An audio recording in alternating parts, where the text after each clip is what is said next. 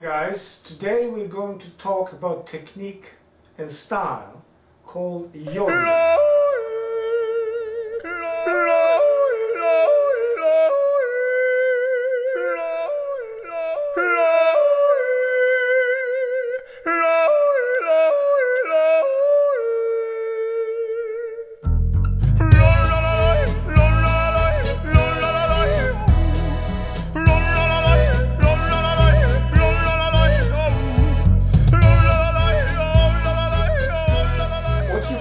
Is traditional Swiss yodeling. If you don't know, yodeling is an ancient way of singing or even communicating, spread mostly in the mountains regions. We know Swiss yodeling, we know also Georgian yodeling, calling Krimanchuli.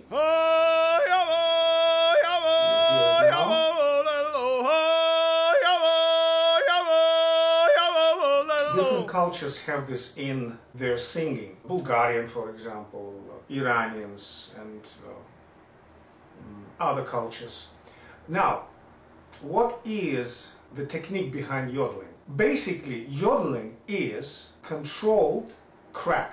What do I mean? If you sing a voice and it suddenly cracks, it bursts into falsetto. But if it's a natural crack, it bursts into God knows what kind of note.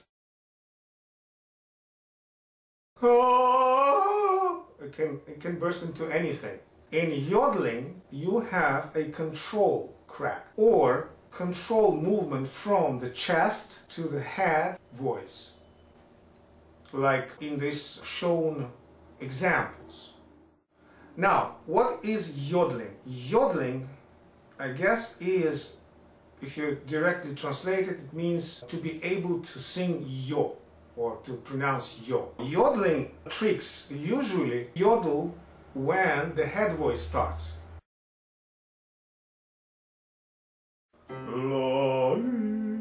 It doesn't yodel in a chest register. It doesn't really come. But if you take basically the low is the chest and the high is the head voice or falsetto.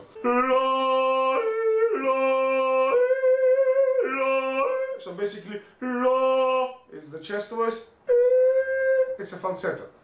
But you have to unite them skillfully.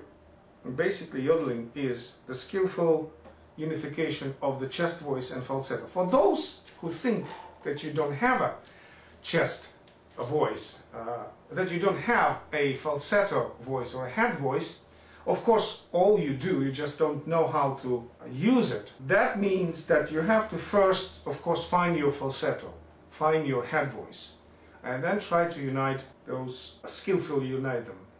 Okay, thank you very much. That was Franco Tenelli about technique of yodeling.